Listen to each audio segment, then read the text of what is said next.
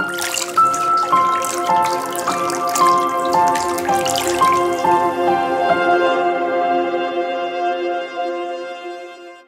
Japanese scientist explains the relationship between the brain, the intestines, and the human health condition. Humans have always felt, on some level, a connection between the mind and the organs of the digestive system. English speakers use the phrase gut feeling for a gut feeling or hunch, gut means gut, and for having butterflies in the stomach. In Japanese, the feeling of overwhelming anger is referred to as hara-no-mochi, literally an insect in the gut, and painful sadness as dancho no omoi, with chu meaning gut. It is only fairly recently, however, that science has begun to shed light on the mechanisms underlying this association. Professor Fukudo Shin is a leading expert on irritable bowel syndrome and is among those pursuing the brain-gut connection to benefit human health. Medical science has for a long time treated the brain as the supreme organ, while the gut, the lower part of the digestive system, has been viewed as a peripheral organ for the last stage of digestion and excretion, says Fukudo. But we have learned that there is a close two-way connection between the brain and the digestive system, especially the intestines. Anything that disrupts or distorts this connection, from emotional stress to an imbalance of gut bacteria, can lead to a variety of physical and psychological ailments.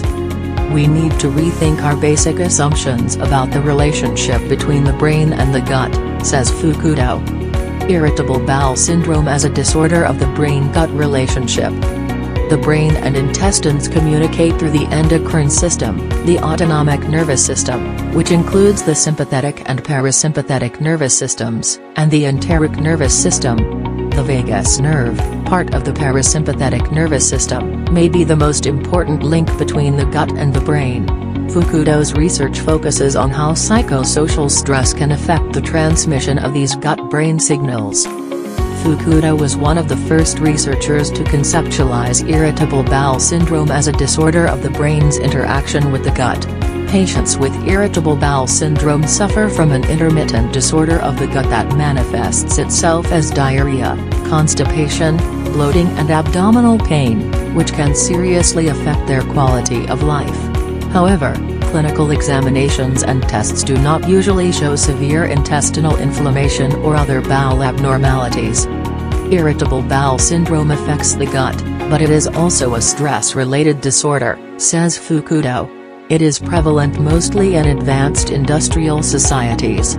It is estimated that around 1 in 10 people in Japan suffers from irritable bowel syndrome. Unsurprisingly, Fukudo found that depression and anxiety had a higher incidence of depression and anxiety among people with IBS or IBS symptoms compared to those without gut complaints. According to Fukudo, patients with irritable bowel syndrome also tend to share certain personality traits, such as a tendency to be depressed or anxious. Moreover, they often have difficulty expressing their feelings, which can lead to a buildup of stress. Stress triggers the release of hormones that can increase gut motility and visceral sensitivity, leading to symptoms of irritable bowel syndrome. The second brain and the microbiota. While Fukudo's work centers on the role of psychosocial stress in irritable bowel syndrome and other disorders, he is quick to point out that the brain-gut interaction is not a one-way street. The gut is never a subordinate organ, subject to the orders of the brain, as it can make its own decisions.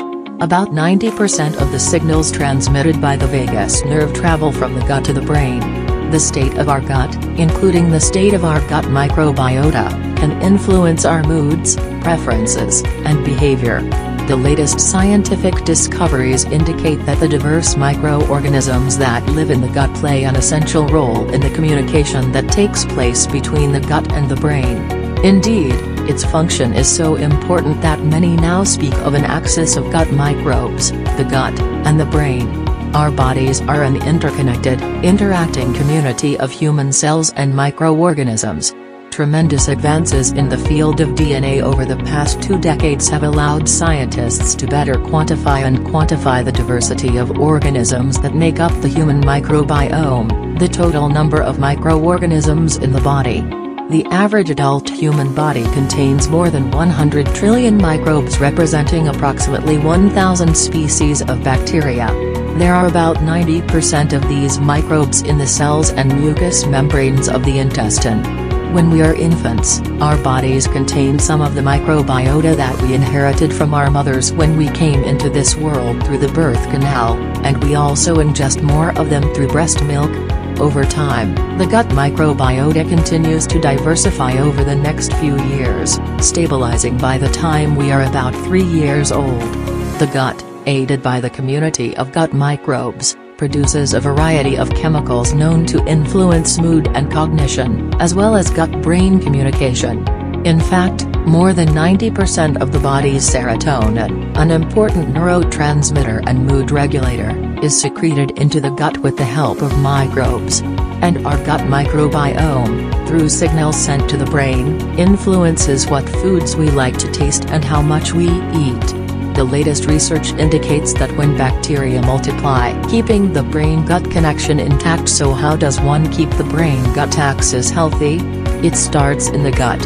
Fukuda recommends a diet high in fiber and low in refined carbohydrates and additives, with an emphasis on fresh fruits and vegetables and fermented foods. He has personally witnessed cases where a change in diet completely turned things around. Many medications can upset the normal microbial balance of the gut, and Fukuda warns against the overuse of antibiotics in particular. He also stressed the importance of eating a good breakfast every day to support regularity. I know there are a lot of kids who skip breakfast, so that their bowels don't move while they are at school. Teachers need to adopt a healthier attitude towards normal bodily functions such as bowel movement, so that children are not embarrassed about it. Other habits that support a healthy brain-gut axis are adequate sleep and rest and regular exercise.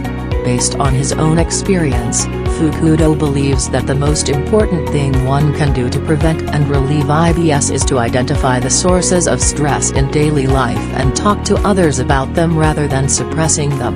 From this perspective, cognitive behavioral therapy has great promise as a tool for alleviating symptoms of gut problems and improving the overall quality of life.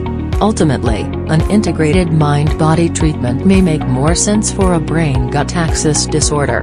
The symptoms of irritable bowel syndrome are real and sometimes debilitating. But until recently, people suffering from these symptoms could expect little sympathy or understanding, let alone effective treatment. Today, however, there is new hope for irritable bowel syndrome and many other difficult-to-treat conditions, thanks to the tremendous advances in science dealing with the interaction between the brain and the gut. Thank you for watching. Please don't forget to like and subscribe.